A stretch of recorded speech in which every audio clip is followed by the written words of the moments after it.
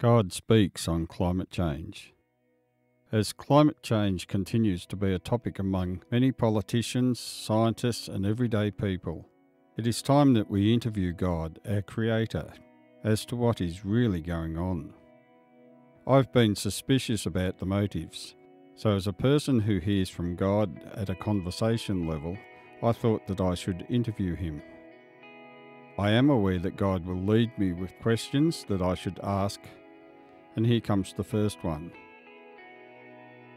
Father God, is climate change real? Always, is his reply.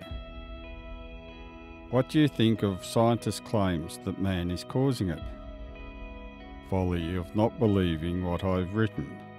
I've given them a book that they choose to ignore that foretold these things.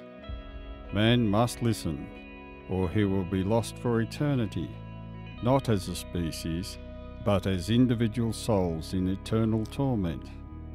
I sent my Son Jesus, which is myself in human body, to warn of this, and also of the things to come. The earth is being shaken by me, and there is more to follow. As with the days of Babel, man is prideful, believing that he is not only responsible for climate change, but can fix it. Only I can.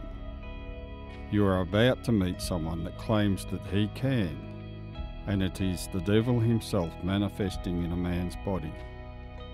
You already know his name and his face, and he will deceive many, including many of my believers. Be warned. This question is Alan's desire, but I will allow it. What about carbon causing it? The truth is that carbon levels is merely an indicator of reduced vegetation, nothing more. It is meant to be in the air, and without it all life will cease. I have written the number 666 in my word, the Bible, for a reason, and here it is. It is the basis of the lie that the Antichrist will use to rally men together. And simple chemistry will teach you that the pure form of carbon has 6 neutrons, 6 protons, and 6 electrons as I made it. Man, animals, and plants are all 666 carbon life forms. This is how I made them. Satan hates my creation, especially mankind, whom I love as my children. I cry daily as I watch billions go to their eternal torment, because they did not accept me as their Father, and Jesus as their means of salvation. Such a simple process, but only a few accept my gift of eternity in my love.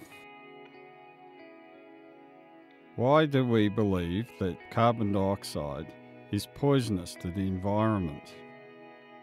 It is a lie that carbon dioxide is a poison, but the absence of oxygen prevents your bodies from converting energy, and you'll drown in the atmosphere.